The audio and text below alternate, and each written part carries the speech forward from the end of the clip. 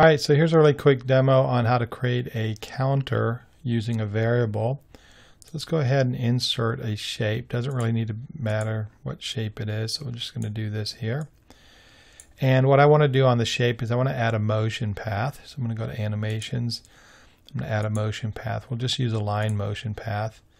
And you can just drag this down. I'm just going to drag it down the screen so it's much more dramatic for you. All right. So what we have here is we have a motion path. We're going to set the duration at 1 second. Okay, so we know that when we animate it, this is going to last 1 second. So let's go ahead and preview this.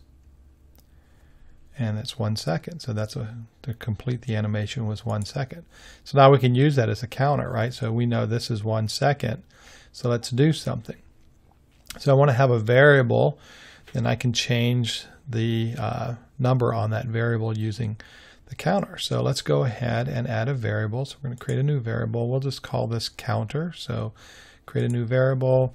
We'll just call it counter. So it's just counting stuff. And we're going to make it a number variable, and we'll say it starts at 0. So we have our variable called counter. Now what we're going to do is we're going to add a reference so we can see the variable change. I'm going to go to Insert, Text Box, and I'll just draw that across here. And usually the reference is just going to be %sign, the name of the variable, and %sign, and that'll then display the value of that variable. We're going to go to Insert and do Reference. Choose our variable, and you can see that I have it there. And I'm going to make it much larger so we can see it.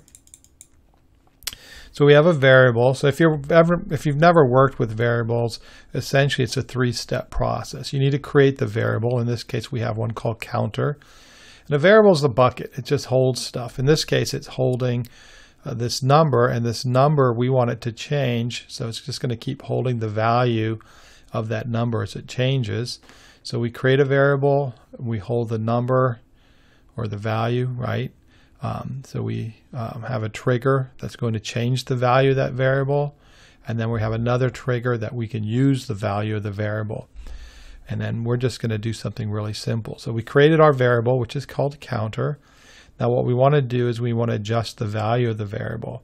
So when do we adjust the value? Well, let's do it when this right here, when the animation ends. Let's go ahead and adjust the value of the variable. So we're going to go ahead and add a trigger.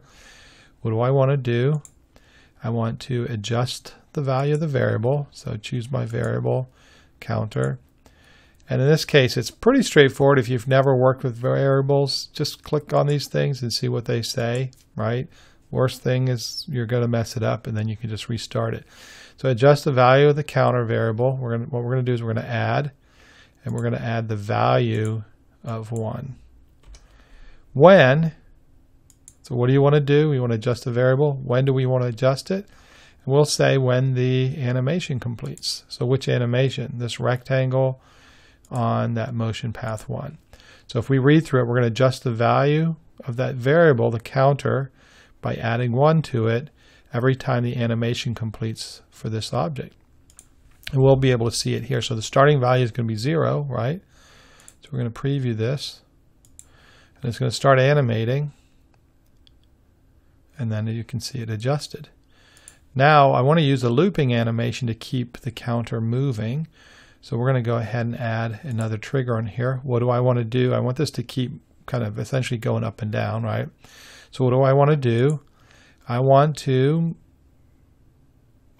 move this rectangle on motion path 1. When, again, what do I want to do? I want to move the rectangle. When do I want it to move? When the animation completes. Well, which animation? The animation of that rectangle on motion path 1. So this is going to go, it's going to re-trigger, and it's going to keep moving. So what do we have going on here? So we've got this starting, right? So it's just going to start automatically when the slide starts. It's going to move along the motion path. It's going to do 2 things. One, it's going to add 1 to the variable. And then because the motion path animation completed, we've got this trigger here to have it go again. And then what's going to happen when it goes again, it's going to change this number again. It's just going to keep adding 1. So let's go ahead and preview this, and we should see the number just continue. And you can see how that works. And now we know this is counting off every 5 seconds. What's cool with these triggers like this, if let's say you were building a little clock counter, you can move this off here, and the user could see the variable, so the number changing, but they don't really see this little thing moving. So that's how you use that. Now, some people use this as like a countdown timer, and if you want to use math, you can add variables and triggers in there based on, like when it hits 60 seconds, then add 1 to the next variable, so you can make it look like a clock or digital timer or something like that. We're not going to worry about that. What we'll do, since we're talking about variables, that 3-step process, you create a variable, and then you trigger a change to the value of the variable, which is what we're doing here. Now that you have a value, you can do something. Now in this case, we're just displaying it, and that might be fine if you're building a little clock or something, a countdown, something like that. The other thing we could do is we could trigger something to happen once it reaches a certain number, right? So let's go ahead and do this. We're just going to insert a character. We'll just grab any character here, and let's crop her up just so we can see her a little bit better. All right, so we've got our character here, and she's going to be happy. So let's go ahead and change her expression to happy. She's happy, but she's only going to be happy once you've counted to 10. So let's go ahead and add a trigger. What do I want to do? I want to change the state of this character. Well, actually, I need to change her back. So let's go ahead backwards. So I want to change the state of this character to happy when this timer here reaches 10. So let's go add a trigger. So what do I want to do? Change the state of the character to happy when, and this is where you can, there's a few different ways, but we'll say when variable changes. Which variable? The counter. Well, what's happening? This is where we need conditions. So the variable is going to change. So we're going to add a condition on here. So the variable is changing. It's going to change every time it hits a number, right? 1, 2, 3. What we want to do is say if variable, choose our variable, if counter. And if you're not familiar with this type of verbiage, right? Most people aren't because we're not programmers. Again, just click on these drop downs so you can kind of figure it out. So if counter is equal to the value of, and we'll say 10, we hit OK. And so now what should happen is when this hits 10, she's going to be really happy. Right? And so once it hits 10, I probably should have done 5 so we don't have to wait. But it's going to hit 10, and then we should see the state change here. And there you go.